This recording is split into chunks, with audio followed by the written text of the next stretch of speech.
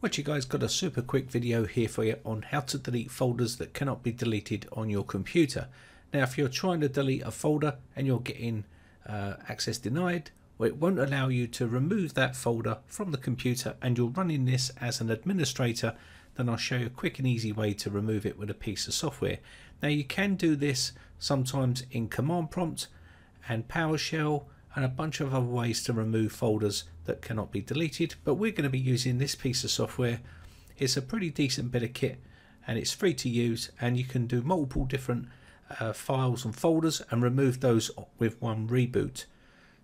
So let me quickly show you how to do this. I'm going to quickly download and install this piece of software. So I'm going to close this off. There we go. And of course we're going to just quickly install the typical version here and click install, and that's it, it's ready to go. So I'm going to open this up, and once we get this open, you can see it gives us a bunch of options available here. So I'm going to go for the delete option, but there is an unlock here as well. So I'm going to go for the delete option, and there's also a check option there as well.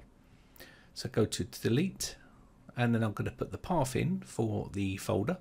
So hit the add a folder. And now all we need to do is just go to the desktop and select the folder which we want to be deleted. And you've also got a bunch of other features on here as well. Now I can add more than one if I wish. It will ask, are you sure you want to delete this? I'm going to say yes here. And it's saying it's deleted it, but the problem is it needs to reboot the system to make it fully gone. You can see the folder's still on the desktop. So after a reboot here, you can see the folder is now gone. And that piece of software has took all the hassle out of typing commands and stuff like that in the command prompt to try and remove it. Now if you do know some commands and you want to share them with other people, then type them out and put them in the comment section. I'm pretty sure people will be interested to see what sort of commands will remove these folders from the desktop.